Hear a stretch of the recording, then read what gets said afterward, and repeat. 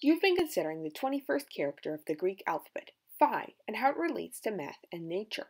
Now, phi is not only a letter, but also an irrational number which starts 1.618 without ever repeating. You can also write phi as 1 plus the square root of 5 divided by 2. This number is called many things and may be referred to as the golden ratio, golden mean, divine proportion, golden number, and many more.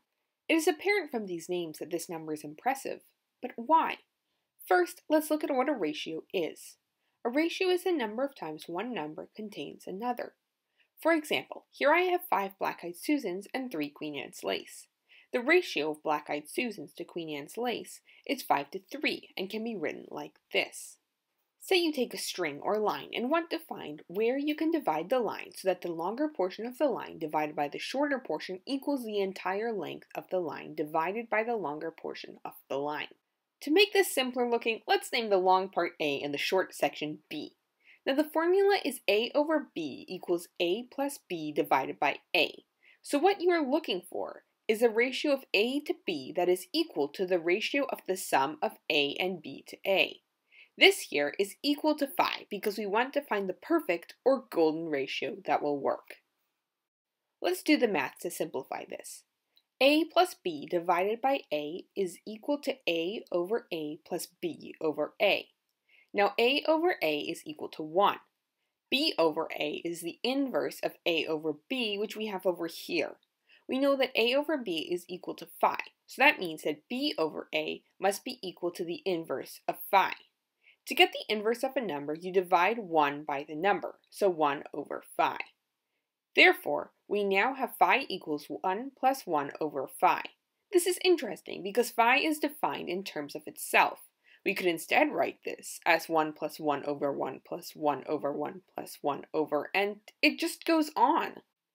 Now you wonder, what does this ratio have to do with nature? You can find the golden ratio in animals. For example, this ant, if I look at it really closely, might have the golden ratio in the length of its body. Other small creatures with 3 body parts might also have the golden ratio. Here is a photo of a wasp. I can measure it, and look, the sections of its body are close to the golden ratio. The golden ratio also has a relation to spirals, and, not surprisingly, these spirals which follow the golden ratio are called golden spirals. Grab some graph paper and a pencil, or open a drawing program on a computer. In part 3 of this series, we talked about Fibonacci numbers. Those numbers will appear again here. Draw a 1 by 1 square, and right beside it draw another 1 by 1 square. Now, draw a 2 by 2 square like this. Next comes a 3 by 3 square here. The length of this side is 5, so we draw a 5 by 5. Then comes an 8 by 8, 13 by 13, and 21 by 21. Can you see the golden ratio in these rectangles? And if we divide 21 by 13, we get 1.615, which approaches the golden ratio. If you have enough paper or space on your computer screen, you can keep going, always adding a new Fibonacci number.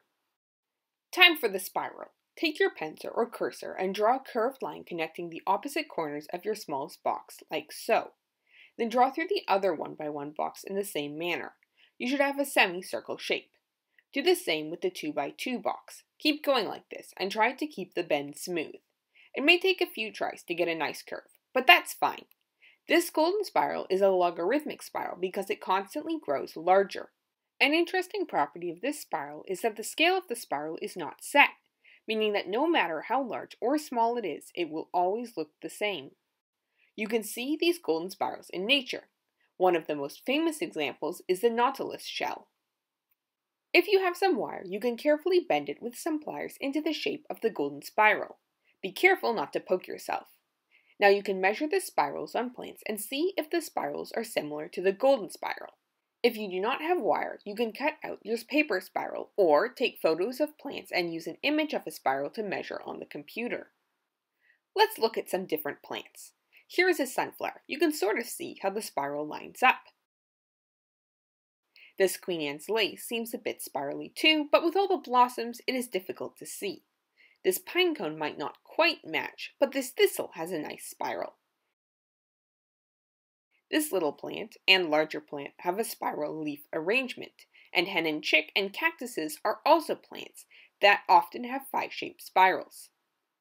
So get outside and see what other plants you can find.